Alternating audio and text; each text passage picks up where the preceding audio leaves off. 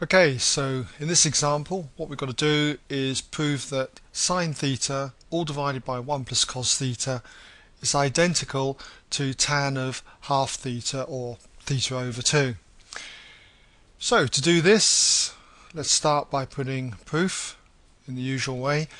Copy down, say, the more complicated side, which is going to be the left hand side, I would have thought. Okay, so done that. What's this identical to? Well, in this example we've got to reduce it down to what we call a half angle. We've got to reduce theta to a half angle, and to do that we use the double angle formulae. And let's just recap what they are. Take for instance the sine of 2a. The sine of 2a, you should know, is 2 sine a cos a. And we can use this one here. Alright, if we let 2a, let's just put this down, 2a be equal to theta, then can you see that it follows that a would be half theta, or theta over 2. So our formula up here becomes the sine, well, instead of 2a we end up with theta, and it's identical to 2 sine of a, which is a half theta, or theta over 2, cos theta over 2. Alright, so that's the formula that I'm going to use on the top here. So we'll write that in then as the sine of theta is 2 sine theta over 2 cos theta over 2. Now what about the denominator here? Well, we've got cosine, and cosine of theta, if we want to reduce it down to half angles, we've got to pull on the double angle formula for cosine 2a. Now when it comes to cosine 2a, there's 3 versions of this, but we get a clue from what we've got to prove.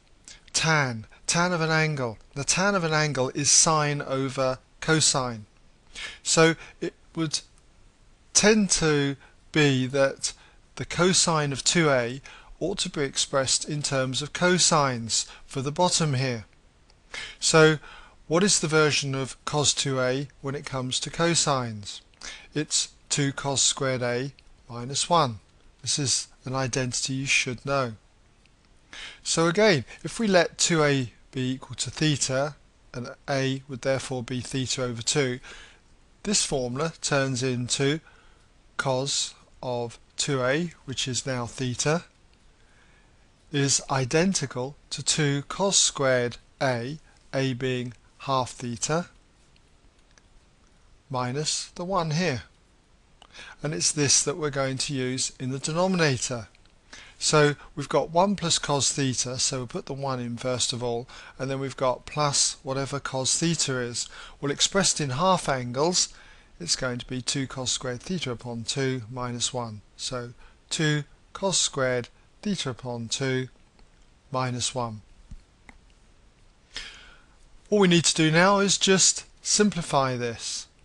Well, I can see that in the denominator the 1's are going to cancel, so if we tidy that up, we'll copy out the numerator, and in the denominator all we're going to have is 2 cos squared theta upon 2.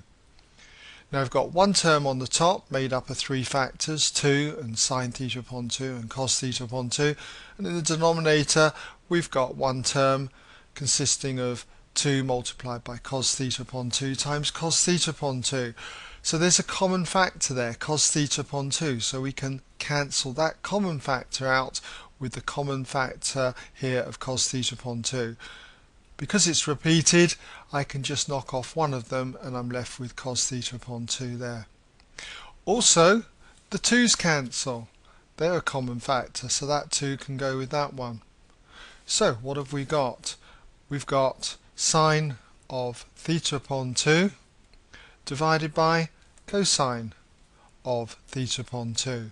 And if you've got the sine of an angle over cosine of the same angle, which we have, theta upon 2, then this is identical to tan of that angle. So in this case, it's going to be tan of theta over 2. And that's what we had to prove. Alright?